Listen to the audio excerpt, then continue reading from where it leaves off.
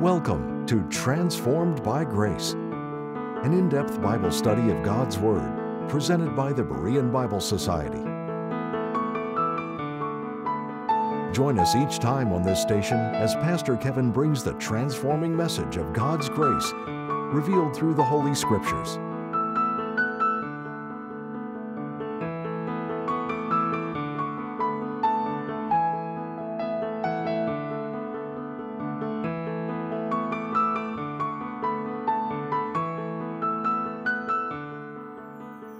Ravi Zacharias tells about Charlie Peace, a criminal in England who, on the day he was being taken to his execution, listened to a minister reading from the Word of God. And when he realized he was reading about heaven and hell, he looked at the preacher and said these words, "Sir, if I believed what you and your church says, even if England were covered with broken glass from coast to coast, I would walk over it on hands and knees and think it worthwhile living, just to save one soul from an eternal hell like that." Eternal hell is real and it exists. God is not willing that any should perish, but instead that all might be saved through trusting His Son and His provision on their behalf. God has sent us, His church, His ambassadors into this world to make the good news of His grace known, being motivated by Christ's love and burdened by the great need of the unbelieving, that they would be saved from their sins and from hell. Helen Keller is reported to have said, "To be blind is bad, but it is worse to have eyes and not see." We who have trusted Christ have had our spiritual eyes opened at salvation, but we must be careful to not see the spiritual need of others who need to be saved from an eternity in the lake of fire.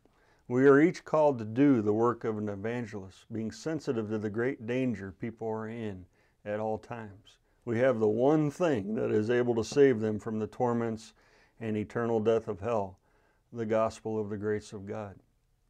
Because of the desperate need of people to be saved from their sins, the church is commissioned by the Lord to take the gospel to all people, to the ends of the earth.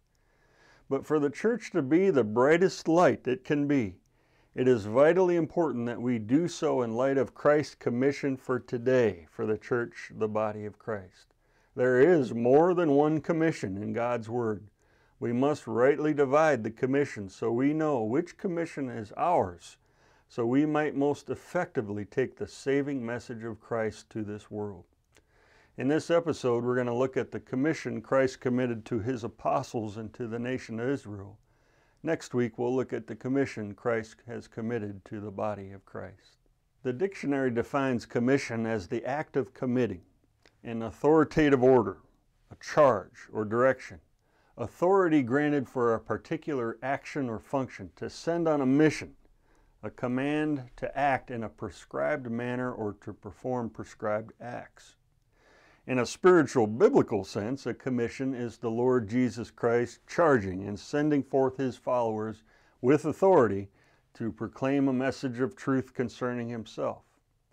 Nowhere in your Bible does it say Great Commission. The term Great Commission has been used to describe the parting instructions of the Lord to His disciples before ascending back to heaven. The title Great Commission has so long been called this and so long been accepted as the commission for the church today that its validity for today is never, ever questioned. But as Bereans, we should question things to make sure that they are the truth, that they line up with the teaching of God's Word and His will for us today under grace. As our Lord warned in His earthly ministry, we are to be careful about traditions which make the Word of God of none effect. There are 5 scripture references in regard to the commission Christ gave to His apostles prior to His ascension. Matthew 28:18-20, Mark 16:15-18, Luke 24:45-48, John 20:21-23, and Acts 1:8-9. One major problem and big problem is that the whole commission isn't taken into account. These are not 5 separate commissions. This is one commission explained in 5 references. Oftentimes what you'll find is that denominations, churches, Bible preachers, and teachers choose one of these scripture references over and above the other references. Matthew's account of the Lord's commission to the disciples is the one that's most often used. Many choose which commission they like out of the 4 Gospels in the book of Acts and they follow it, but they don't consider all of them together. Many others with the commissions will simply pick and choose which parts they like out of all of them. So oftentimes you'll hear preachers speak on and expound on go, and lo, I am with you always, and on Mark's all the world and every creature, and Luke's ye are witnesses, and Acts ye shall receive power after the Holy Ghost has come upon you. But rarely is the whole commission taught together. And to those who go beyond the picked phrases to examine the record in its entirety, the acceptance of the Great Commission as truth for the church today presents many great difficulties. So we should ask the question, what is the overall content of the commission? The 5 separate references are all accounts of the same commission for his apostles given by Christ after his resurrection and before his ascension. And like the Gospels often do with the Lord's miracles and teachings, each of the Gospels give different angles, and they fill in different parts and give different truths about the same event or same teaching. And you have to put them together to get the whole story. And as we put all parts of the commission together, we read this. Matthew 28:18-20 says, And Jesus came and spake unto them, saying, All power is given unto me in heaven and in earth. Go ye therefore and teach all nations, baptizing them in the name of the Father and of the Son and of the Holy Ghost, teaching them to observe all things whatsoever I have commanded you. And lo, I am with you always, even unto the end of the world. Amen. Mark 16:15-18 says, And he said unto them, Go ye into all the world, and preach the gospel to every creature. He that believeth and is baptized shall be saved, but he that believeth not shall be damned. And these signs shall follow them that believe. In my name shall they cast out devils. They shall speak with new tongues. They shall take up serpents. And if they shall drink any deadly thing, it shall not hurt them. They shall lay hands on the sick, and they shall recover. Luke 24:45-48, Then opened he their understanding, that they might understand the Scriptures, and said unto them, Thus it is written, and thus it behoved Christ to suffer, and to rise from the dead the 3rd day, and that repentance and remission of sin should be preached in his name among all nations, beginning at Jerusalem. And ye are witnesses of these things. John 20:21-23, Then said Jesus to them, Peace be unto you, as my Father hath sent me, even so send I you. And when he had said this, he breathed on them, and saith unto them, Receive ye the Holy Ghost. Whosoever sins ye remit, they are remitted unto them. And whosoever sins ye retain, they are retained. Acts 1:8-9, But ye shall receive power after that the Holy Ghost is come upon you, and ye shall be witnesses unto me both in Jerusalem and in all Judea and in Samaria and unto the uttermost part of the earth. And when he had spoken these things, while they beheld, he was taken up, and a cloud received him out of their sight. First, we observe that the Lord Jesus Christ is the basis and the foundation of this commission. Christ says, All power is given unto me in heaven and in earth. Christ is the one with authority from the Father who commissions and gives the charge as Israel's Messiah and her King, and he commands and prescribes things to be carried out. He sends the 11 on the mission, grants them authority in carrying it out. This commission was given to the 11 apostles. It is the apostles' commission. It says, And Jesus came and spake unto them in Matthew 28. He said unto them, Mark 16 says. The them is the 11 apostles. This commission was given to the apostles of the kingdom, not to the church, the body of Christ. The apostles had already been commissioned and sent out earlier by the Lord with the following command in Matthew chapter 10, verses 5 through 6, when he said, "These 12 Jesus sent forth and commanded them, saying, Go not into the way of the Gentiles, and into any city of the Samaritans enter ye not, but go rather to the lost sheep of the house of Israel." The ministry of the apostles was to the nation of Israel. God's plan back then was for Israel to be a light and a blessing to all the earth, for people to be saved through Israel and through God's covenants made with her. This is what is crucial to note, that this commission was given under a program which involves the nation of Israel under the law, who had an earthly kingdom hope. And we are not the nation of Israel. We are the church, the body of Christ.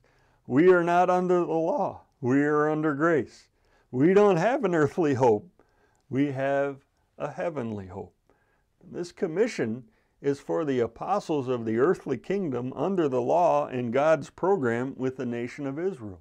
It is not for us, the Gentiles, the people of the nations and members of the church, the body of Christ, under grace. All the world was in view under God's program with Israel. God has always loved the whole world. That's why John 3:16 says, "For God so loved the world." Under Israel's program, the Lord spoke through the prophet Isaiah and said, "Look unto me, and be ye saved, all the ends of the earth, for I am God, and there is none else." Under God's prophetic program with the nation Israel, God's plan was for every nation of the world to be blessed through Israel and her rise. And her rise would take place through her Messiah and King, and through the establishment of Israel's kingdom on the earth. Because of God's love for the world, Christ told the disciples to go, to teach all nations in Matthew 28, to go ye into all the world in Mark 16, and to preach in Christ's name among all nations in Luke 24, to be witnesses for Christ unto the uttermost part of the earth in Acts chapter 1. But in doing so, you have to notice that the Lord told them where they were to begin their ministry, at Jerusalem. Luke 24:47 says, beginning at Jerusalem. According to Acts 1:8, they were to be witnesses of Christ in the order of, in Jerusalem, and then in all Judea and all the area around it, and then Samaria, and then unto the uttermost part of the earth. The reason for this order was that Jerusalem was of chief and of utmost importance to Israel's kingdom program. Jerusalem was to be the center, the glorious capital of the earthly kingdom of Christ, where Christ will rule and reign as king over all the earth. Therefore, Jerusalem needed to be reached first. Then they were to go to Judea and an area all around Jerusalem, then to Samaria to the north, then to the uttermost part of the world. This commission had a worldwide scope and outreach, but it was for Israel to be a channel of blessing to the rest of the world. And so Israel and Jerusalem needed to be reached first for them to be a light to the rest of the world. The apostles could not make disciples of all nations if God's chosen nation did not first repent and turn to Christ, their Messiah. The salvation of the Gentiles, the nations, according to this program, came through Israel and her rise, and so Israel needed to be reached first. We'll be returning to the program in just a minute, but first we'd like to take this time to thank you, our partners, for making these programs possible. If you would like to access our library of helpful Bible study tools, go to BereanBibleSociety.org. Two Great Commissions is a 28-page booklet written by Pastor Kevin J. Sadler. First appearing as articles in the October and November 2016 issues of the Berean Searchlight. This booklet presents the stark contrast between the Lord's commission to the 12 apostles and his commission to the Apostle Paul for the dispensation of grace in which we live. In this work, Pastor Kevin Sadler shows from Scripture how we are commissioned to rescue the perishing by sharing the gospel of grace, and to shed light on the truth of God's revelation of the mystery.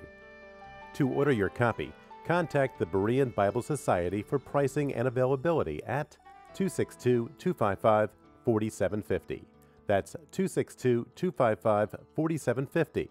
Or visit our website at www.bereanbiblesociety.org.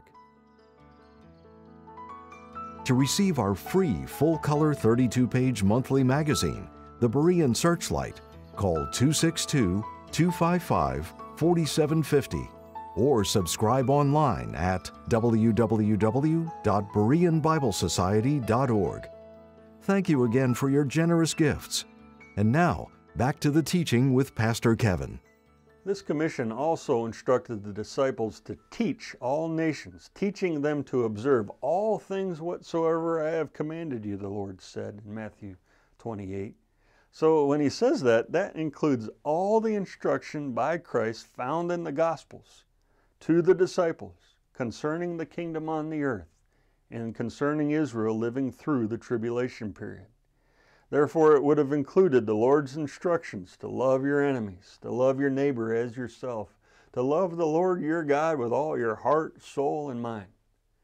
And it would have included the need to be a humble servant like Christ. He that is greatest among you shall be your servant. Whosoever shall exalt himself shall be abased, and he that shall humble himself shall be exalted. Under this commission, they would need to teach others to pray after the manner of the Lord's Prayer. They would have taught conditional forgiveness. For if ye forgive men their trespasses, your heavenly Father will also forgive you. But if ye forgive not men their trespasses, neither will your Father forgive your trespasses. They would have taught the need to seek ye first the kingdom of God, sell all that ye have and give alms. They would have taught, and if thou wilt be perfect, sell all that thou hast and give to the poor. The apostles would have taught a faith plus works gospel. They would have taught, every one that hath forsaken houses or brethren or sisters or father or mother or wife or children or lands for my name's sake shall receive an hundredfold and shall inherit everlasting life.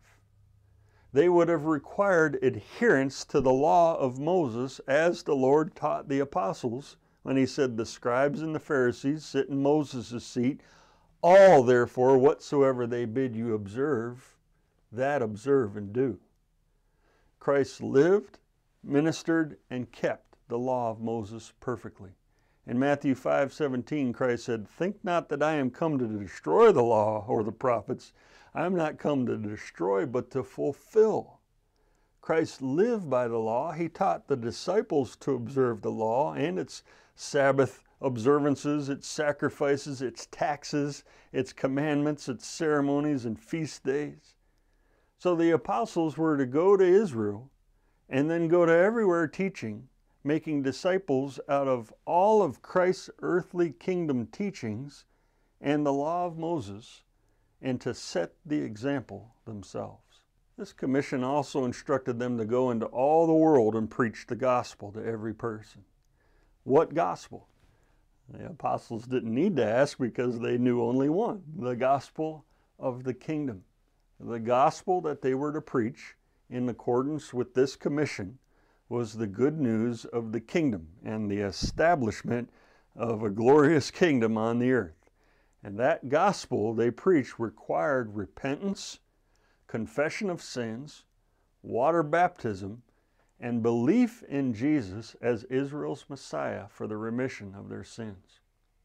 When Luke 24:45-46 says that the Lord opened the disciples' understanding, and he showed them from Scripture how the Messiah was to suffer and to rise again. He wasn't requiring belief in his death and resurrection for the forgiveness of sins, but instead that his death and his resurrection showed them beyond a doubt that he was Israel's Messiah, the one who would reign from David's throne over all the earth in the kingdom on the earth. Faith in his name, that Jesus is Israel's Messiah, is what they are required to believe under the terms of the kingdom gospel. Not that Christ died for their sins and rose again, like we trust in with the gospel of the grace of God. The reason they had to believe in Jesus as the Messiah and why this was part of this gospel is because when the gospel of the kingdom is proclaimed in the future during the tribulation period, the Antichrist will be alive. The Antichrist will be at work. With deceptive and miraculous signs and wonders, the Antichrist will declare that he is the Messiah, that he is God in flesh. And people in that day, in that future day, will need to trust the Word of God and what the Gospels teach about Christ and believe in the true Christ in order to be saved under the terms of the gospel of the kingdom. And the gospel of the kingdom required water baptism. This was not an optional ceremony under this commission. Within the kingdom on the earth, the nation of Israel will be a kingdom of priests, and the law required priests to be washed with water. Israel's water baptism was a ceremonial cleansing which identified them with their national priesthood as a kingdom of priests in the kingdom on the earth. They were commissioned with authority, baptizing them in the name of the Father and of the Son and of the Holy Ghost. And Mark says, "He that believeth and is baptized shall be saved." Water baptism was required for the forgiveness of sins, like Peter was teaching on the day of Pentecost, in accordance with the gospel of the kingdom, repent and be baptized for the remission of sins. Also, in accordance with this commission, miraculous signs were to follow those who believed the gospel of the kingdom, the Lord said. Water baptism was a requirement for salvation, and miraculous signs were the evidences of salvation under the gospel of the kingdom. The miraculous demonstrations of our Lord's earthly ministry and of the commission to the 11, as they were done in Christ's name and power, they all confirmed the messiahship of the Lord Jesus Christ. And these things helped them spread the commission and the dangers and obstacles they might have faced at that time and going to all the world. And these miraculous wonders will take place in the future tribulation period when this commission is once again in force, because in that day they will face great dangers. There are practical reasons for these signs.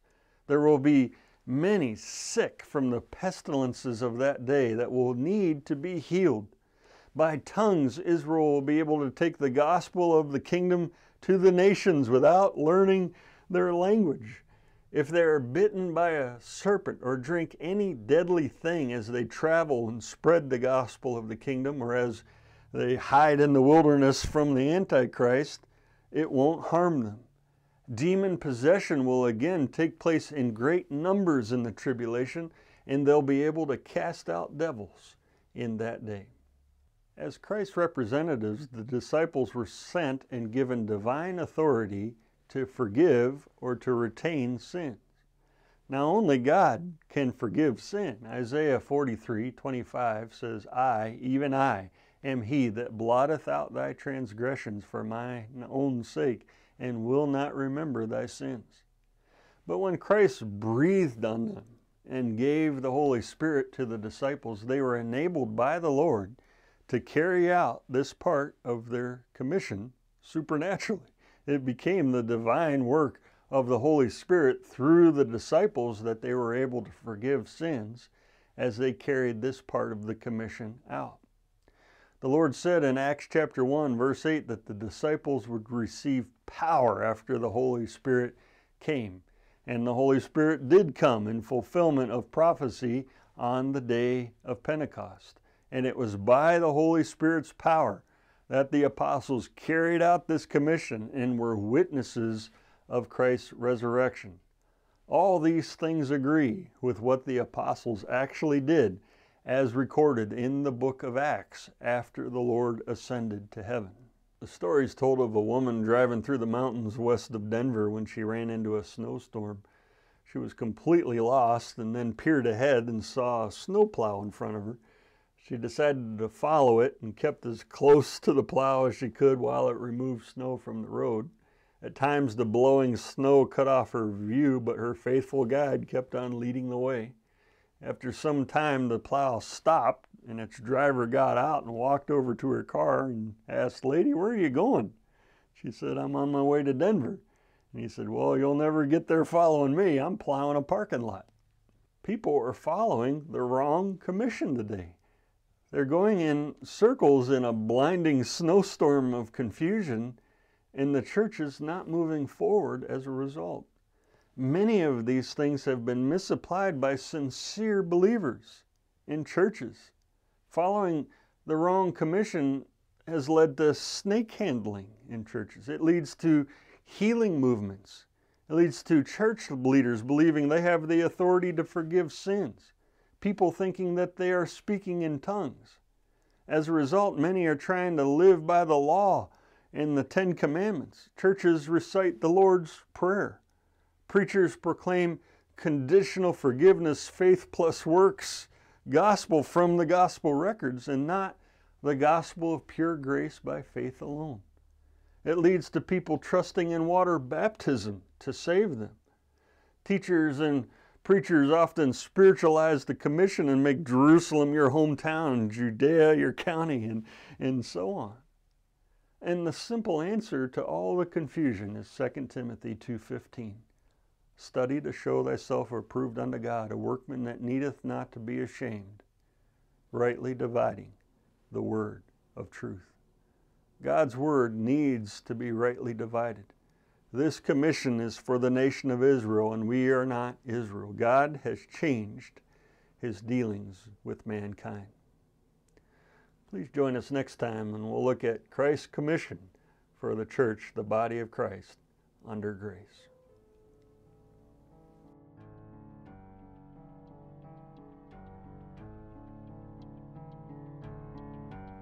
The Key to Understanding the Scriptures is a fold-out chart written by Pastor Paul M. Sadler. While the entire Bible is for us, it was not all written to us, nor is it all about us. We must rightly divide the word of truth. This fold-out chart is a handy way to introduce someone to the word, rightly divided. Although the character of God never changes, he does change his dealings with mankind from time to time, as the chart clearly depicts. Packages of 25 are also available at a discounted rate. To order your copy, contact the Berean Bible Society for pricing and availability at 262-255-4750 or visit our website at www.bereanbiblesociety.org. Thank you again for tuning in to Transformed by Grace. We appreciate your prayer support and the financial gifts. The purpose and mission of the Berean Bible Society is to help you understand the whole counsel of the Word of God. For more information, visit our website at www.bereanbiblesociety.org or give us a call at 262-255-4750. Or if you prefer, write us at the Berean Bible Society, P.O. Box 756, Germantown, Wisconsin, 53022. Now until next time, may you be transformed by God's grace.